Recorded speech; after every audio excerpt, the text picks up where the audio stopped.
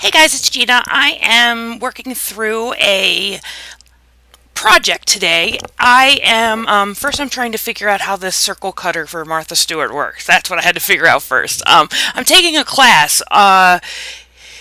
It's called Journal About Me. It's JAM. I'm going to put the link in the bottom here so you can get, I believe it's a free class. I've signed up for so many classes as part of this whole I'm going to learn lots of stuff in 2016. So I think it's a free class. I will put the link in the description. And see, I cannot figure out how to use this trimmer. I just opened it. It's the Martha Stewart large circle cutter because this class does all of the layouts in circles. And so this is part of my Thursday series. And Thursday is going to be kind of a tangent. It could be anything. Whatever I feel like doing or sharing or whatever on Thursday will go in this slot. So I finally got my circle set up, so I'm all happy about that. Good. And then I have some of this decoupage paper, and I also have, you'll see that Prima 6x6 paper pad there on the right hand side. So I'm just going through and trying to figure out now what papers I want to use. The first challenge in this class was to create a project using a baby wipe all about your name. So, okay, that's pretty easy. Using the baby wipe, I completely messed up what I wanted to do, though. I had a baby wipe that had all of these gorgeous colors on it that I dried. It was, you know, I had used it to clean up paint, and it had these gorgeous, like, mixture of colors, and I saved it, and it was dry, and I meant to use that on this page and forgot all about it. So, yeah. I'm using matte medium here. I think it's matte gel. Yeah, I think it's matte gel. I'm using matte gel to lay this paper down. I love matte gel. I really do. One of the things, though, that I did not do is I didn't gesso this circle before I started. Bad idea. And the other thing that people are doing now that I see, and they could have been doing it forever, and I just became aware of it or whatever, but they're gessoing both sides. They're putting gesso on both sides of the paper, so it tends not to curl as much when you put it on both sides. So I thought, oh, that's great. I didn't do it for this circle. You're going to see as the circle dries, it gets very dimensional, shall we say. It curls up pretty bad, but that's okay. So I'm cutting out some of these pieces from the Prima collection that I think I'm going to use on this layout. And really, when I started this project, I had no idea where I was going. You know, art journaling and playing with media and things like that is something that I'm quite enjoying, but I'm a novice, complete novice. And that's part of, like, my thing this year. I just want to allow myself to be a beginner and to not know and to take classes and to learn. You know, I was one of those kids in school who hated art. I thought art was the biggest waste of time, like, ever. I hated art. Like, taking me to art class was like ripping my fingernails out. I kid you not. Like, I hated art. Like, we want you to draw in this thumbnail. We want you to sketch, you know, a thumbnail drawing every day while you're in art. Oh, gosh, help me. One, I was very conscious of the fact that I was not an artistic person. I'm a more scientific, black and white, you know, hence my career. Lots of rules. There's not a lot of rules in art. I mean, there are, but not a whole lot of people, you know the rules in order to break them. You know what I mean? So, art was like the epitome of hell for me. And I hated it. And who would think, like, now, 20 years out of high school, I never took art in high school. I got it waived. But who would think now, you know, now, 20 years later, like, I wish that I had paid attention, you know, because I feel like going into this year of learning that I'm doing and taking all these classes, sometimes I wish the class would start with the instructor holding up, you know, a paintbrush and saying, this is a paintbrush, and this is paint.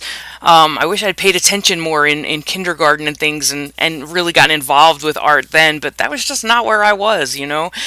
When I was a kid, I hated it. My brothers, I have two brothers who draw. They're pretty artistic. One of my brothers writes poetry. He's super artistic. I used to write a lot. I didn't consider that like artistic, you know. I used to write, write stories, and I was constantly writing, but to actually draw or to paint or to do anything, oh, just terrible. But, you know, we live and learn, and so I'm going to go back and I'm going to learn all the stuff I didn't learn then now. That's basically what 2016 is all about. I pulled this Prima stencil, and I'm trying to figure out now what texture paste I want to use, and I end up using this Art Basics by Prima. I think that's the Finnabar line. I love her. She's my... I just want to be her. I mean, have you ever seen her projects? I'm like in awe, you know? So I'm going to put this down. I'm going to clean my stencil off right away, which means that I'm going to actually, I think, in this, I think I said in my last video, I now throw these stencils, yeah, I'm going to spray this one down because I didn't have any water in my dish pan in my room. But that is how I typically deal with these stencils that have this paste all over them, because paint comes off. But you know, these paints and these sort of dimensional products that we use through stencils don't come off. And I learned that the hard way. Thank you. My Heidi Swap stencil is all not good now. Can't use it now because it was a very the holes were very small. Oh yeah, can't get it out. So, and I haven't been able to find it to replace it, so I'm very irritated with myself. But now I wash them off right away. I cannot believe that I kept the entire drying of this embossing paste on this video. Oh dear, I'm so sorry. I thought I actually left it. Typically what I do is I'll start something like this, and then I'll leave it and I'll go upstairs. And like most of the time when I'm scrapping now, I scrapbook during the day. Stu and I are having... some of my papers are coming up, so I wanted to put a little bit more of that matte medium down there to put him down. But typically, because Stu and I are having this whole, I call it Get Sexy 16, so we're eating better, and I want to remodel my house really bad. And in order to do that, I need to save money. So Gina's on a no-spend 16, so we're going to get our finances in shape, we're going to get our bodies in shape. It's going to be a very healthy 2016. So I've been spending a lot of time in my scrapbook room. Unfortunately, you don't know that because I make the projects, but then, I don't know. Do you know what I think it is? It's not even narrating videos. I like doing this. It's just like having a conversation with you all. It's no big deal. What I don't like is editing photos. Like, I hate it. So, in order to put the video on the blog, it needs a picture. Like, don't ask me why, it just does. And so now I'm obsessed with, like, I have to use my camera correctly, and anyway, back to this project. I pulled out some Tim Holtz grunge board. If you watch my channel for the rest of this year, and I hope you do, and I hope that I, you know, get on a schedule and get some videos up for you guys, but if you watch my channel for the rest of the year, because I'm on this no spending thing, I'm digging way into the stash to find things to use, and it's actually, like, been great. Like, I have so much stuff that it's been good to put that stuff on paper, you know. I did subscribe to One Kit Club, so I have a little bit of new product coming in, but put a big stop on buying the, you know, all the embellishments and everything else. And I have no idea where I went in this video right now. No idea at all. But what I was saying was I pulled out some grunge board by Tim Holtz that I actually bought it Tuesday morning. So, you know, it was even older than that. This was when I was traveling like madness for work. And, okay, I may come back here. There we go. I'm back. I went to get some bling. All right, good. So my name is Regina. Is my real first name, and it means queen in Italian. And it's funny, when I was in high school, I worked at a pizza place, and the Italian owner used to call me Queen Elizabeth because my middle name is Elizabeth. So I Regina and then Elizabeth. I think it's Regina or something like that. I'm not sure, but he would call me Queen Elizabeth, which I thought was quite funny. So that's why I pulled out the crowns and things like that, because I thought it would go with that whole queen sort of thing. And if you ask any of my brothers, I'm definitely the queen, so, you know. So I pulled out, and this is also grunge board, these letters. And now I'm trying to figure out what I want to do with the letters. And I decide that, well, first I have to paste the end back together because I ripped it. So I took care of that with some matte medium, gel, something like that. And now I'm going to use this Dazzler colors. This is from, what is that company called? Oh, I love them too. Shimmers. Yes. So these are Dazzlers by Shimmers. And yes, Dazzlers by Shimmers. And I pulled the red and the black. And I'm going to just use my palette knife, and I'm going to do sort of, I mix the red and the black together to give me kind of a like burgundy, deep red. I love this stuff. It goes on like butter. Like this is their modeling paste. It's called Dazzlers. It's very shiny. They also have one called Textures that is more bumpy and oh, but I love this stuff. It's so smooth and it dries so pretty. If you go to the blog post over at remembereveryday.com for this photo, I took a close-up picture of these letters. They're gorgeous. This product is probably one of my favorites that has come in my scrap room lately. I love these things. One, I don't have to mix, I don't have to mix molding paste with color to try to figure out what color I want, even though I did mix two colors together here, but it was pretty easy to figure out. But and they just go on so gorgeously. I love these things. I can't tell you enough how much I love these. So I am a complete Shimmers person. I think I own everything that Shimmers sells because I just love their products. Like I first saw them, Missy. Oh, what is her last name? Her name is Missy. She's on the Shimmers educational team, I believe.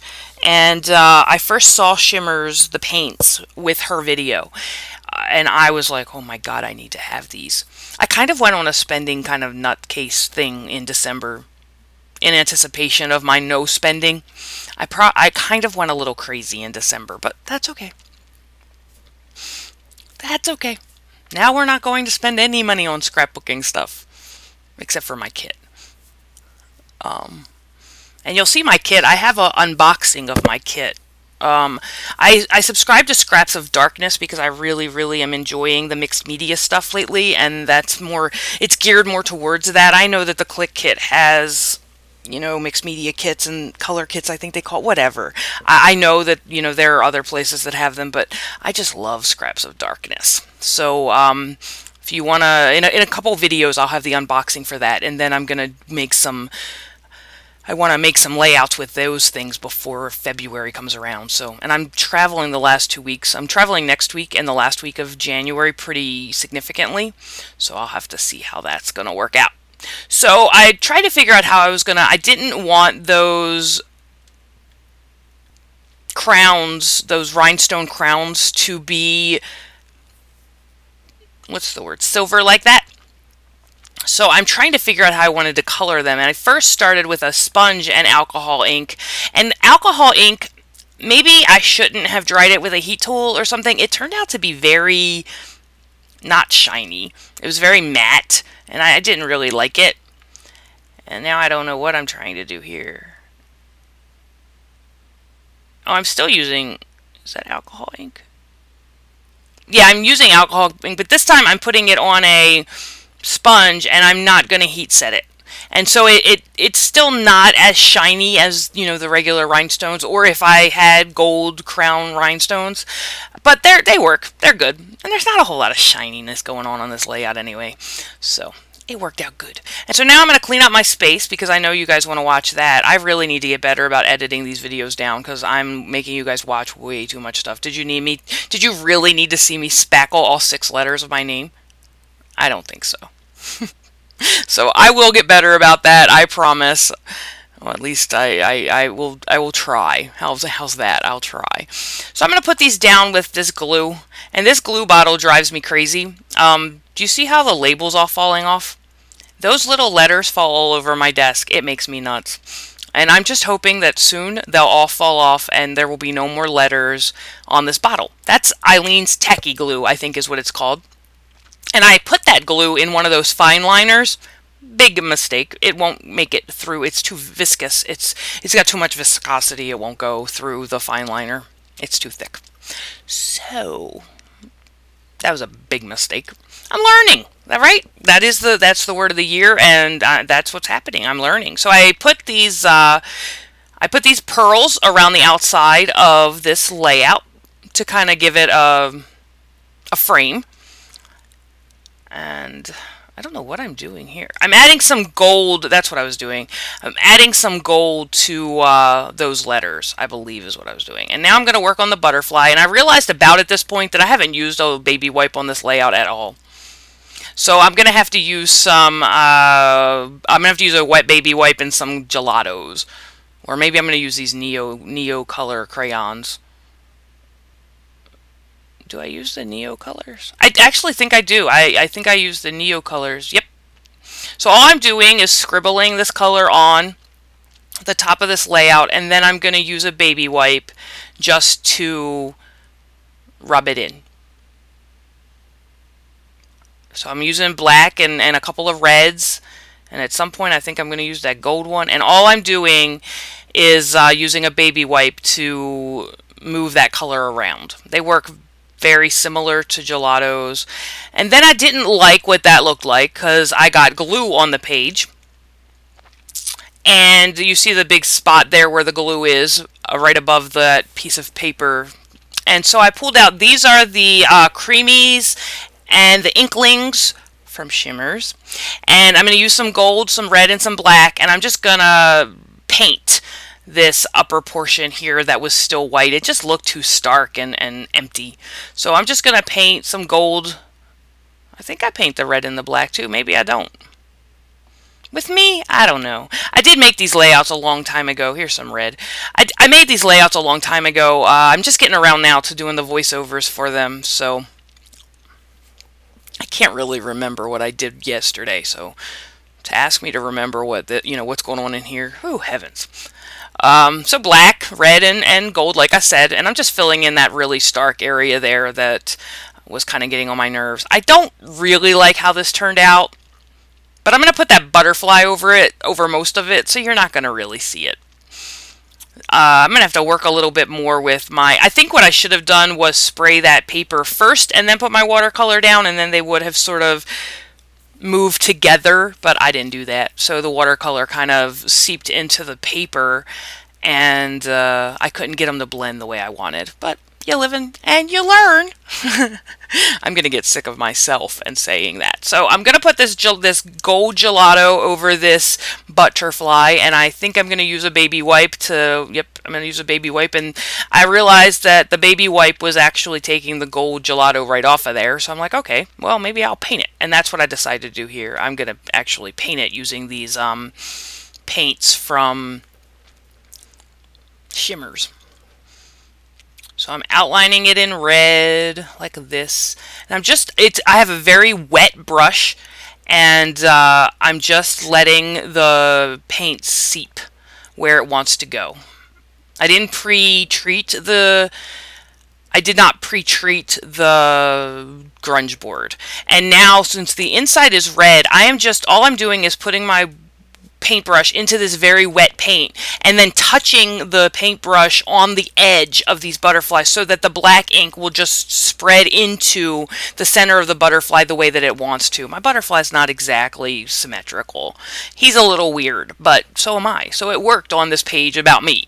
But that's what I'm doing. I know I'm off camera here, and I'm sorry about that, but that's what I did. So I just took a very wet paintbrush, dipped it in that paint, and then just tapped it on the sides of that butterfly to get it to go in there. So, and then I'm going to heat set that with my heat gun. I decided there wasn't enough black in that upper portion of that wing, so we're going to add a little bit more, and then I'll heat set that. Yep. Because I was driving myself a little crazy, like, these are not symmetrical. And I'm like, oh, you need to get over this. Like, seriously. Did I tell you I hated art? Yeah. These are kind of the reasons why. If you look at my house, like everything in my house is symmetrical. My husband laughs at me because if we have like a painting on one side of the, something, we have to have a painting exactly the same size on the other. I have a sickness. I'm going to use some of this Inca gold and add some gold to my butterfly now. I'm just going to use my finger to do that. Just run it over. The grunge board has a texture on it, kind of like a swirly sort of raised texture. So I'm just rubbing my finger quite softly over. You can actually see the circles in that grunge board now. just running my fingers lightly over that so that all it's sitting in. I didn't want it to get too much into the valleys of that texture, more just on the top. So I'm adding a bunch of foam adhesive to these wings because I kind of want them to sit up off of the page. And like I said, it's covering up a lot of that painting I did, so.